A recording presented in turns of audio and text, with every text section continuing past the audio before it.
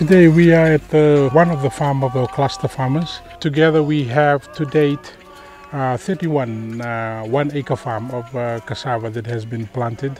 This is our effort as part of our response to this COVID-19. One of the models that we've used here is what we call in Fijian Sole Solevaki. And Sole Solevaki is basically coming together for a greater good beyond just oneself. They are all here today to participate in this weed maintenance for this farm. This is about 2 acres of cassava, and they've started early this morning. They are all farmers. They grew up planting sugarcane, but now we are at a stage where they've started to explore some other commodities, agriculture commodities that can help substitute or add on to their sugarcane crop. So one of the crops that they've moved into is cassava. Cassava is sold locally, and it also for export market. It is highly demand frozen in overseas, Australia, New Zealand, United States, and the local market too for local consumption. It's gluten-free, and some are starting to venture into making cassava flour.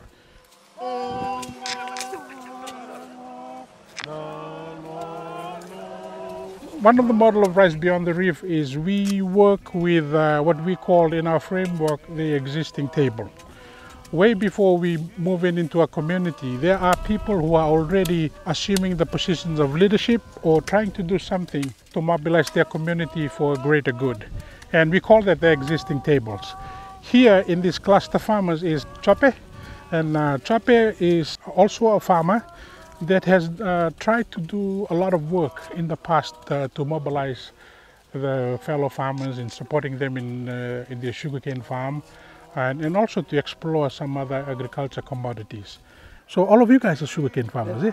All of us are sugarcane farmers. And what, second generation or third generation? All of us are third generation now from sugarcane. So you're the farm that you own, that was originally your grandfather, eh? Yeah. Grandfather planted sugarcane, then comes your dad, and now you are. But it is in your generation that you started to think of exploring other things, eh? So what else have you guys explored?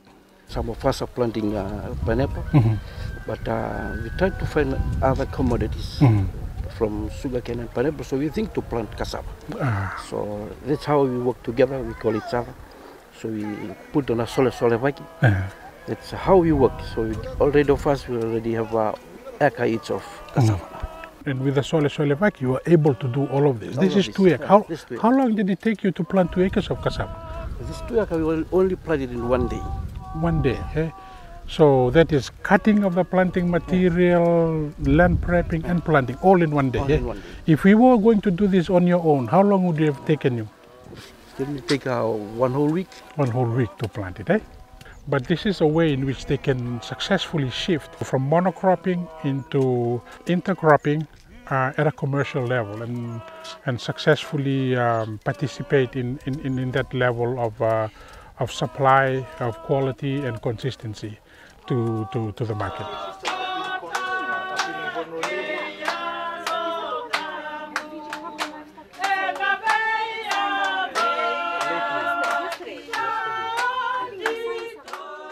This is a home biogas system, a highly designed Israeli technology which works through natural process. We can feed it with leftover food, vegetable peelings, as well as animal manure, feed into the system. This is the inlet.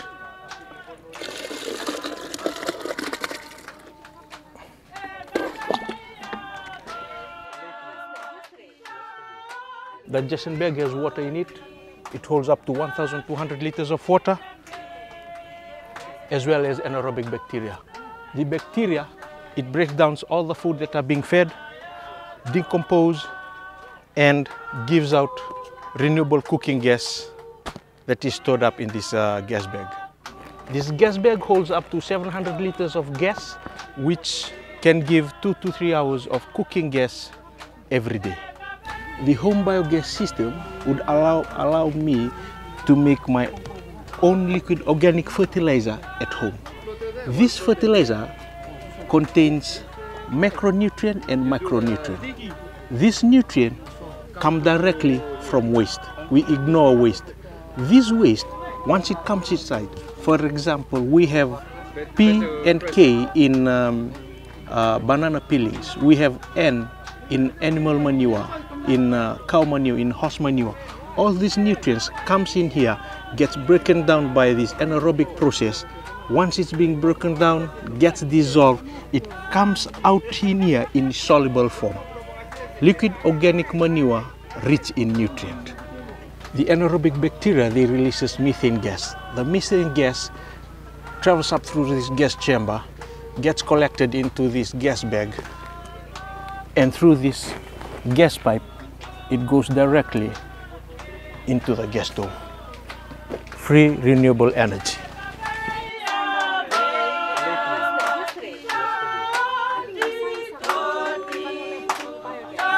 Go inside and on the gas and do our cooking for 2 or 3 hours, free gas.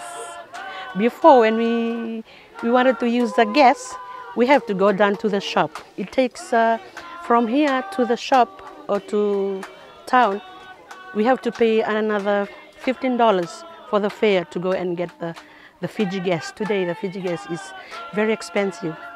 Most of the time the gentlemen, they go and collect the firewood. If the gentlemen are not there, they are in the farm or they are busy somewhere else. It's us, the ladies, we have to go and collect. Sometimes it's our children, we go together. Like in this season, we have to collect more firewood because we can't collect the firewood during the rainy season. It's really bothering because most of the time we have the smoke coming out. I had an eye infection. I went to the hospital to check my eyes, and this is what they told me. It's because of the firewood smoke.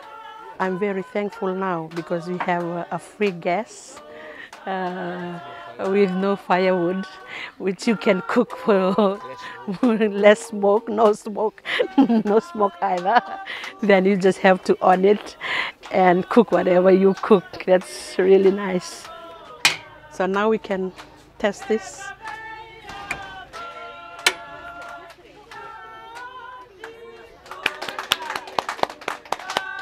You mind biloti? That means come and have a cup of tea.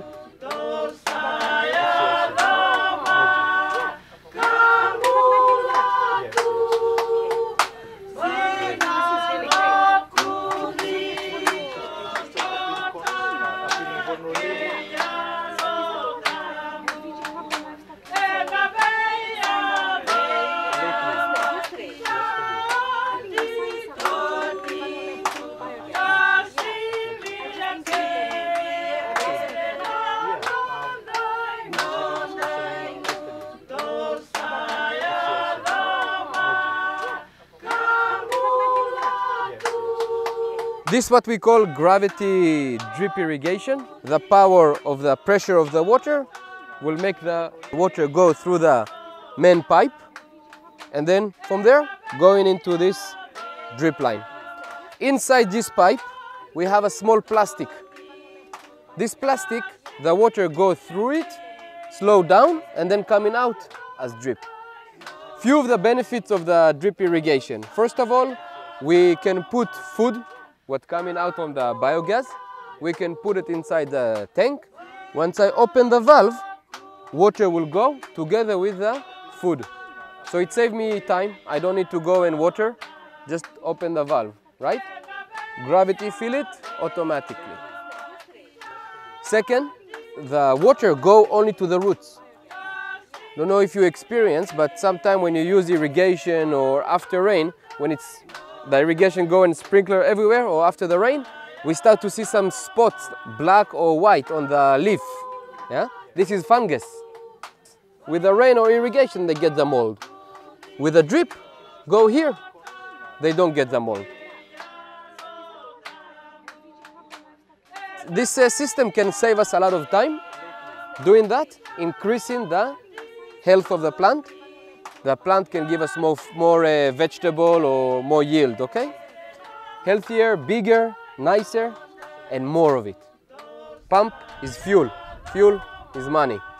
We need to think about all this stuff when we make in farming. What is the input? What is the output? Minimum input, maximum output. Okay, so I'm thinking about the water. Water is money. Until we move into a solar pump. Now we start to give them water and food, they're gonna grow big. With cassava, if you do it proper with the drip irrigation and the biofertilizer, I think we can get at least 10 kg per plant. The popo that you know have leaves like that. Popo with irrigation, leaf will be like this. So the fruit becoming bigger, everything becoming bigger.